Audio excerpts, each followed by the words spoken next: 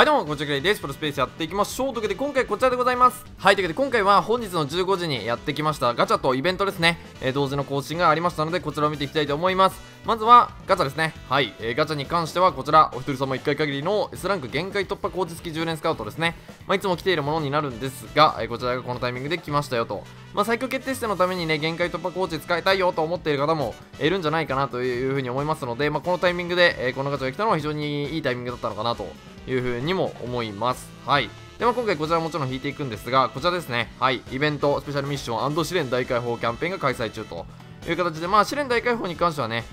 告知が来ていたんですが、それに合わせてスペシャルミッションという感じになりました。はい。フェスタからのこの試練大解放スペシャルミッションというところでつなぎイベントがね連続した形にはなったんですが、キャラバンからの、フェスタからのスペシャルミッション試練大解放というところで、すごいなんかこう育成にいい流れが、一気に来たなというふうに感じております。個人的にはねちょっとその最強決定戦が始まる前にこの流れが欲しかったなとも思うんですけど、このタイミングで試練大解放が来たので、最強決定戦のね最後の追い込みになるかなというふうには思います。はい。で今ですね、先ほどもお話にあげましたが、最強決定戦が開催されているというところで、今現状はね513位というところで、初日2日目の不調からなんとか抜け出したかなと思ったんですが、昨日今日というところでまたちょっとね、順位が落ち込んできたよという感じになっているんですが、でもここからが勝負かなというふうには思いますので、週末金土日、順位一つでも上げれて、そして決勝トーナメントねまずは進めるように、頑張っていきたいなというふうに思います。で、今回この動画の最後のお話というか、ガチャ終わった後にですねちょっとこの辺の選手成績とかも、見ていこうかなというふうに思っております。本当は前半戦終わったタイミングで動画にしようかなと思ったんですが、ちょっとなかなかタイミングもなかったので、今回この動画の中でお話ししていこうと思いますので、まずはとりあえずガチャの方をね引いてからその話をしていこうかなと思います。あとはね、昨日の生放送アーカイブもね、残ってると思うんですが、神回になりまして、いや、あの選手をどうするか、使うべきなのか使わないべきなのか、っていうところも含めてちょっとお話をねしていこうかなというふうに思いますので、まず昨日の生放送見てないよという方はそちらの動画もね、アーカイブから見ていただければというふうに思います。はい。ということで今回はこちら引いていきましょう。ドラフトスカウトではなく S ランク限界突破コーチ付き10連スカウトですね。はい、こちら引いていきます。自チーム選手に関しては、DNA でロペス選手あたりを狙う回にしようかなと思ってます。はい、これでいいかなと思います。今永選手とかに関しても山崎選手に関しても欲しいですしね、ランク。ちょっと前半に出た選手、田中健次郎選手とか戸柱選手、ウィーランド選手あたりは何枚も持ってるんですけど、後半になるにつれてやっぱりなかなか当たらなくなってきたので、特にロペスが今一番欲しいところになるんですが、それを狙って引いていきましょう。はい、じゃあいきます。なかなかね、この S ランク限界突破コーチ付きスカウトに関しては僕 S ランク出たことがほぼほぼないんですけど、久しぶりに出したい。せめて A ランク2枚以上頼む。でもね、昨日が神回すぎたんでなかなかここはさすがに厳しいかなというふうには思っておりますが、どうでしょうか。4、5、確定だけでもいいけどロペスが出てくれれば大勝利です。はい、ということで、なかなかガチャに関しては渋い結果でしたが、限界突破コーチ付きスカウトは S ランク限界突破コーチが一番ありがたいというところになりますが、ロペス頼む。ロペス、倉本選手早く一軍帰ってきてほしいですね。でもタイミングとして今日からね、リーグ戦が開始というか、交流戦が終わって通常のリーグ戦に戻るという感じになるんですが、そこで上がるんじゃないかみたいな話もあったんですが、どうでしょうかね。ちょっとまだ工事が多分出てないと思うんですが、どうなるか。ちょっと早く戻ってきてほしいな。今現状ちょっとね DNA 怪我人が多くて野手陣本当にしんどい感じになってるので、ぜひちょっと倉本選手にまたこのね起爆剤になってほしいなというふうに思っております。はい、ということでOK でございましたと。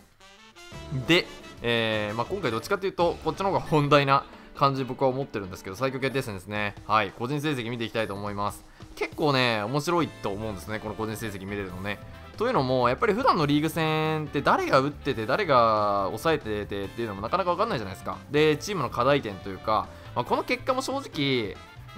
いろいろ後付けなんじゃないかとかいろいろ説があるんですけど、これに関してもこればっかりに左右されてもしょうがない部分は当然あるんですが、でもね一つ、これも含めて考えていくとね、オーダー考えるのさらに楽しくなっていくと思うので、ちょっとそんなところで見ていきたいと思ってます。はい。で、まずですね、打率ランキング1位、新井さん。これ結構すごいんじゃないかなと思います。松田選手が6割2分5厘っていう驚異的な数字を残してるんですけど、これ8の5なんで、8打数しか立ってない中での5安打で6割2分5厘という数字なので、規定に達している中であれば、新井選手が一番という感じになっております。ただまあ途中で入れた感じになってるので60試合、20試合少ない感じになってるんですけど、230打数の78安打という成績になっております。まあでもヒットのペース的に考えていっても非常に高いですよね。で、次いで鈴木誠也選手というところで1位、2位が広島コンビという感じになっております。はい。で、ちなみに、ホームランは1位が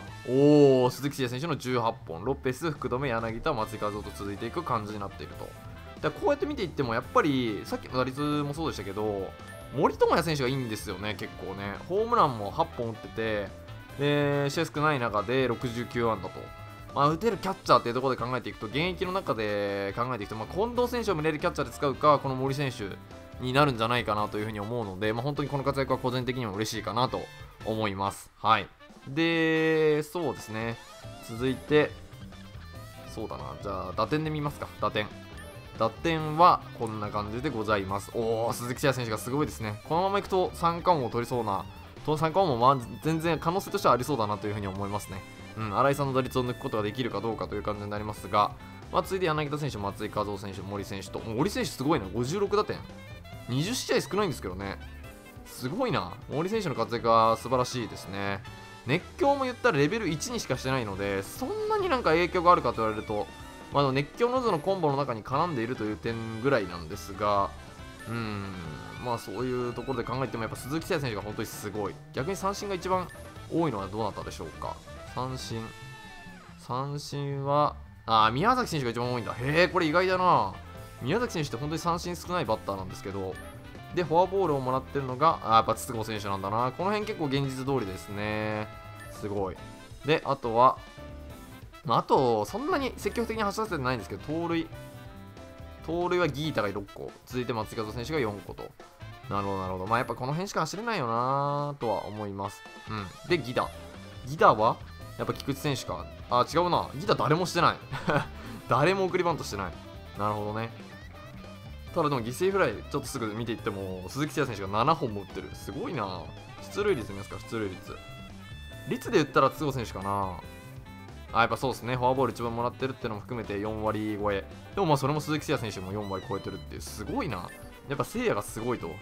いうところでございます。ミートパワー A の同時になってるのも非常に、コンボ的に絡んでる部分も多いしっていうところなのかなとも思いますが、あとは鈴木誠也選手の極めパワーヒッターの特能を全部レベル5までして、そこの特殊能力コンボも発動させているので、それも大きいかなとは思います。969すごいな。 OPS も1位なので、やっぱりこの広島コンビの活躍がでかいと。あとは宮崎選手を無理やりセカンドで使っているところとかが怖い。あと新井さんが適性が低いっていうところもあるんですけど、でも問題なさそうだな。ギータが6個っていうのはちょっと逆に意外というか、センター守備 C でこれかという感じですが、でもこれでセンター守備さらにギータが下がっちゃってるので D になってるんですよ、今年のものが。そうなった時にこのやっぱセンターを守らせてるのは怖いのかもなっていうふうには今感じているところですと。はい。で、最強決定戦もう一回戻って次投手見ていきましょうか。投手はですね、こんな感じです。はい。ちょっといろいろ本当に入れ替えが激しかったので、防御率とかも規定乗ってる乗ってないがいろいろあるんですけど、規定乗ってるのが4名かな。則本選手、秋山選手、浜口選手、西選手と。で、ギリ規定乗ってないのが菅野選手のエキサイティングプレイヤーで5枚ですね。で、防御率見ていくと、やっぱり則本選手が一番いいと、12勝ですね。すごい 2.66、唯一の2点台かなと思います。で、中継ぎ投手で見ていくと、ちょっとごっちゃ混ぜになってるのがすごい見づらいんですけど、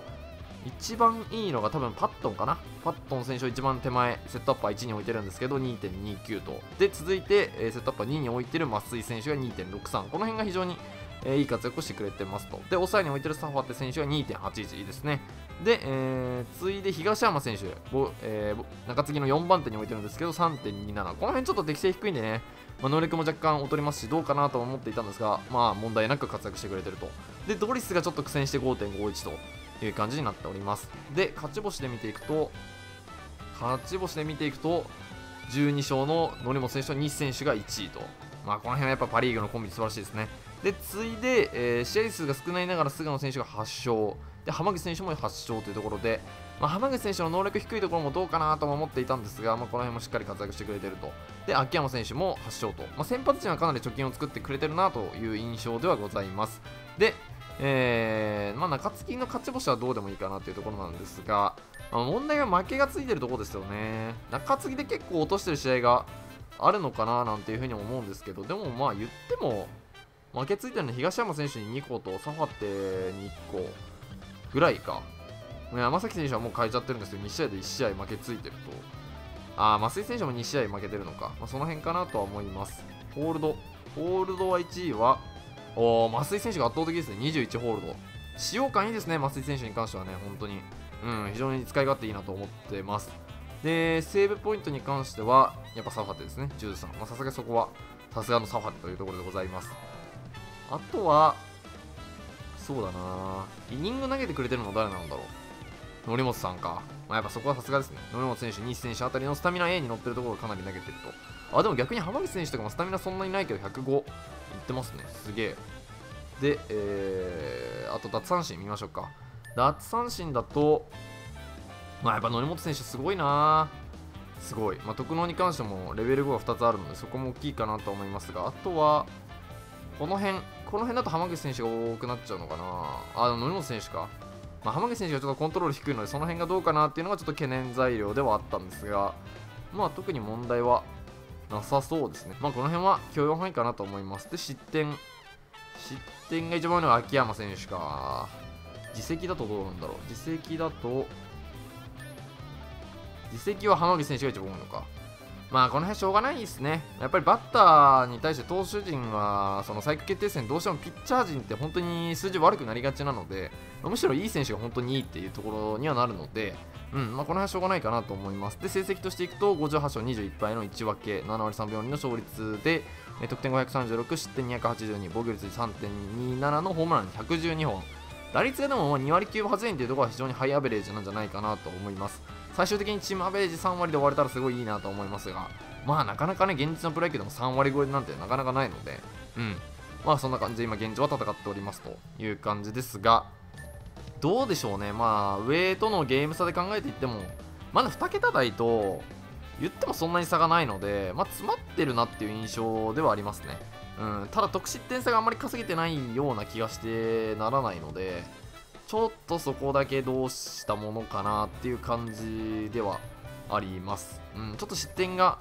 単純に多い気がするので、そこがやっぱどうしても多少キャッチャー森選手を使っているところとか、打撃に振ってるところが結構痛手にはなってるのかなとも思うんですけど、その辺も正直でも、城島選手で保守持ってようが、もともと城島選手を使うにしても超保守20までではないので、それならやっぱキャッチャースピリッツ上げた方がいいかなっていうところで、城島選手じゃなくて森選手を今現状は使っているというオーダーなんですが、あそこで引き当てた選手を使いたいなというところで、昨日引き当てた選手はですね、こちらでございます。はい。間違えた。皆さんもね、見ていただいた方は分かると思うんですが、この坂本選手を引き当てたんですが、ただでもちょっとね、戻っちゃった。入れるところがなかなか